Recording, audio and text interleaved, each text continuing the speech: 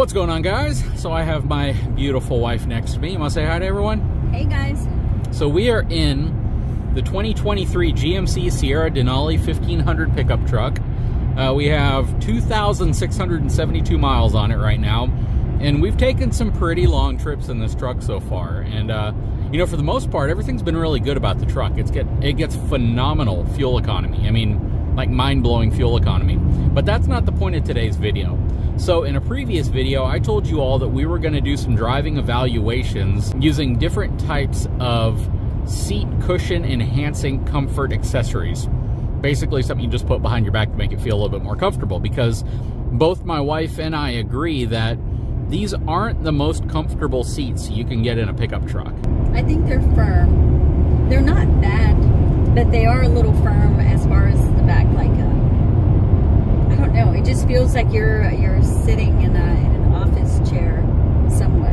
No, I'm not saying they're too bad though. Yeah, they're not terrible. They're not terrible in terms of comfort. Some people may absolutely love these seats. Those same people are probably people who like a really firm mattress to sleep on, yeah. Right? Whereas I don't think I like an overly plush mattress, but I like one that's kind of right in the middle.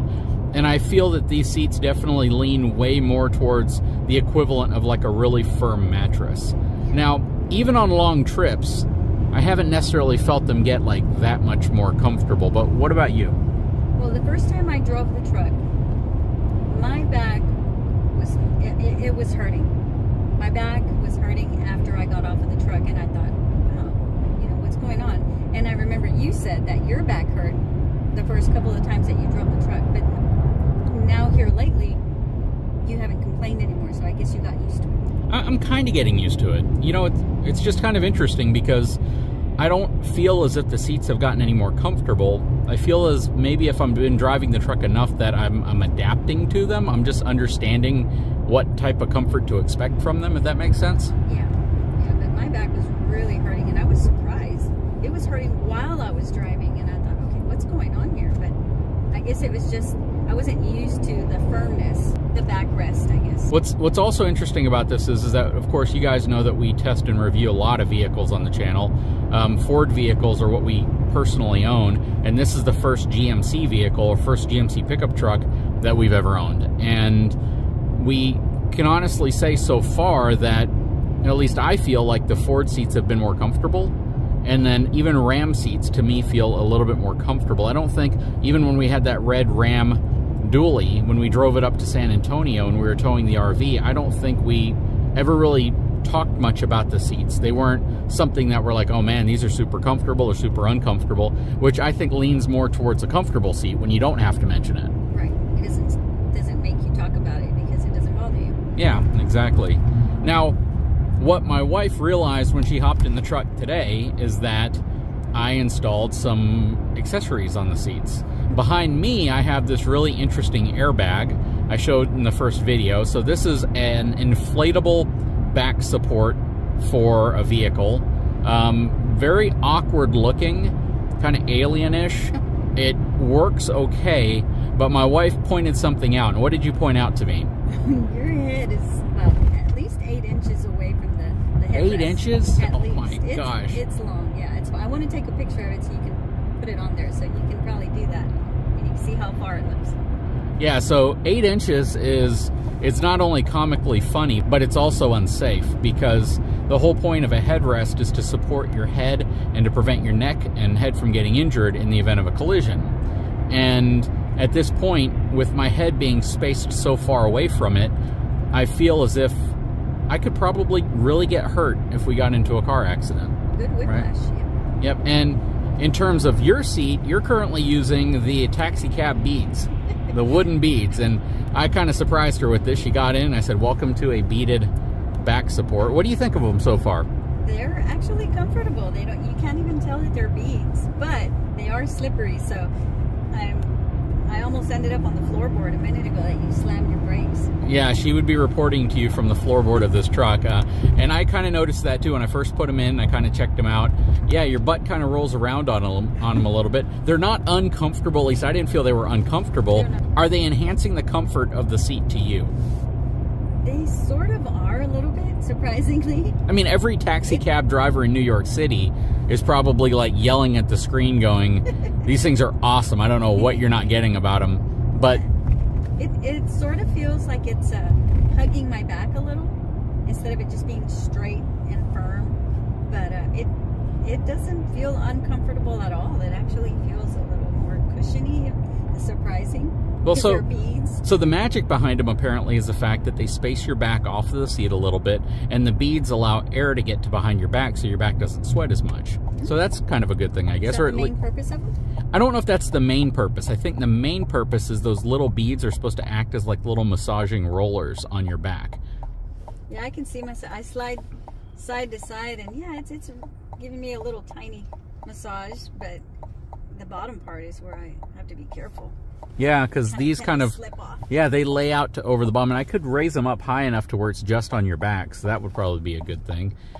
But you know, you see them in a lot of vehicles, so obviously they do something, and they're not uncomfortable. So yeah. Now the next one is going to be when my wife gets out of the truck, how much of her hair gets ripped out of her head because they stick to the beads. So I didn't think about that, so let's hope not. Yeah. Can you lean forward without feeling like they're being tied to your hair? So far, nothing's caught. That's interesting. So we're going to take a long trip in this configuration. I may have to deflate some of the bags if I can. I don't actually think I can, just so I get the right head support. But if I get whiplash, that's because of you guys, right? I'm doing this for you all. I'm taking one for the team. So far, I can tell you that it's actually pretty comfortable, this airbag. It's not uncomfortable, but what is very strange feeling, it feels like I'm sitting at the very edge of the seat, the very front edge of the seat, because it's essentially, with these airbags being full, it's forcing me to scoot up about 3 inches in the seat. And I don't feel like I'm getting any support underneath my legs, at least underneath the front part of my legs. You know, it's like when you were in school and they told you to sit at the front of your chair. This is kind of like what it's doing. It's forcing me to sit at the front of the seat, which is awkward. It feels really weird, actually. I don't know if I would keep it just for that one reason. No matter how comfortable it is on my back, I feel as if where it's making me sit on the chair makes me feel unstable and less comfortable. Yeah, I don't think it's worth you getting whiplash as far as you are with your head to the headrest. Yeah, that's not safe. Yeah, I mean, literally, if I put my head back, it feels like my head is leaning only on the back. Touching it either. I'm not, yeah. I have to literally push myself really hard back for my head to touch the headrest, and that is not safe. So that alone would make me not recommend these, only because I feel from a safety perspective, it kind of defeats the function of the seat and how the seat is supposed to help you in the event of an accident. I mean, I'm thinking if you pick it up a little higher, then I could see where the headrest would, but even then it's still not, it's still a good 2-3 inches away at least. Yeah, and even then if you pick it up all the way. If I do pick it up, I wonder if my butt will sink in underneath it then, and I'm going to lose that lumbar support, because it's giving me some really good lumbar support right now. But I can deflate the top. No, I can deflate the bottom bag. I can't actually deflate the top bag. That would have been nice if it would have had 3 air chambers and you could let air out of the top one, so at least your back leans back a little bit more. How are them beats coming along? They're comfortable. I didn't even notice them until you told me. I mean, there are some little pieces, I guess, where they're connected. I don't know if it's connected with some kind of wire. Yeah, it's like a fishing string kind of thing. Yeah, that fishing string, and there's little pieces that are poking through, and yeah, that's kind of going through my. I'm wearing some warm-up pants, so yeah, they're poking through and they hurt. So I'm like, what is that? But I am sliding. But it's all part of the experience. Mm-hmm. But if I raised it up higher so it was only on your back area, what do you think? Yeah, it doesn't feel uncomfortable at all. Like I said, I didn't even notice them. It just feels like it's sort of contouring to your back, not just a straight back. Well, that's cool. Straight surfaces. So we're going to take a long drive, not today, but we're going to actually have a long drive this weekend, and we're going to see how these perform on a long drive. And then whichever one wins after we swap, so we're going to go there in this configuration, then we're going to swap them on the trip back. And I don't think your neck is going to have a problem hitting this one, because she's shorter than I am, so the airbag here will probably still kind of cradle her neck.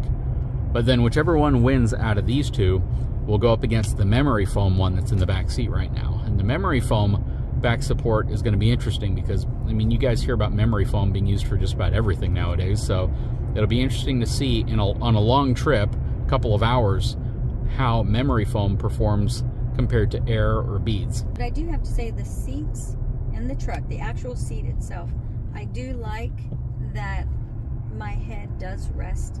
Even if it's the bottom portion or the lower portion of the headrest, I am able to lean back and easily just relax and feel it. The only other thing that I'd like to add is that these headrests do not adjust forward and back. They don't tilt. Yeah, they're just straight up. That's probably why I can easily just put my head back and touch it, versus some of the other ones I have to really lean back. Yeah, like on your Expedition, I think you have to lean back kind of far on that one, right? Yeah, I do. Mm-hmm. Yeah, so they're very thick headrests. They're very, very thick. I do like that I'm able to do that easily here. Well, on the passenger seat. So. Yeah. Anyways, this is going to be interesting. We're definitely going to revisit this topic in a future video. I'll definitely put a link in the description of this video if this is something you may be interested in. Guys, if you haven't had a chance, please take a moment. Subscribe to the channel, give me a thumbs up, and we will talk to you again very soon.